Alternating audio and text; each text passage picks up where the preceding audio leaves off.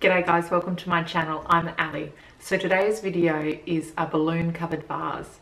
Now this DIY was actually a special request. I had a request to create a wedding centerpiece and I thought these vases are really modern and hip and you can match the theme of your wedding. So if it was a gold theme, then you could use gold balloon. So anyway, let's get into the video.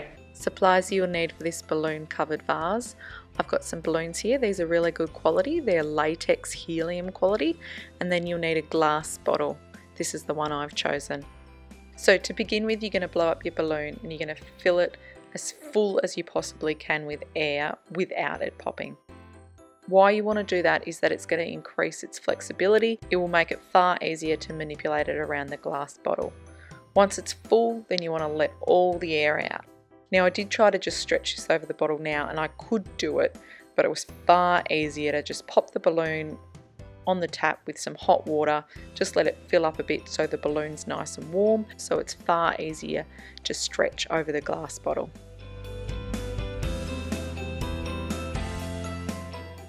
Don't forget to subscribe if you haven't. I really try and do a DIY every Wednesday.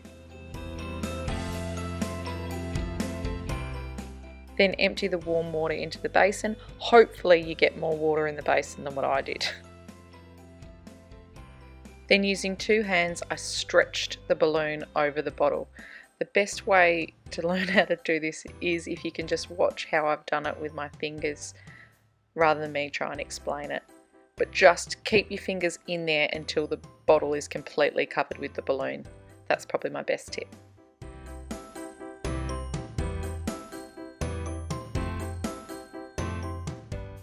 And there it is. A plain bottle has been turned into a funky vase.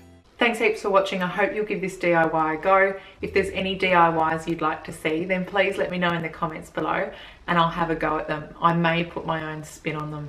Alrighty, until next time. Bye.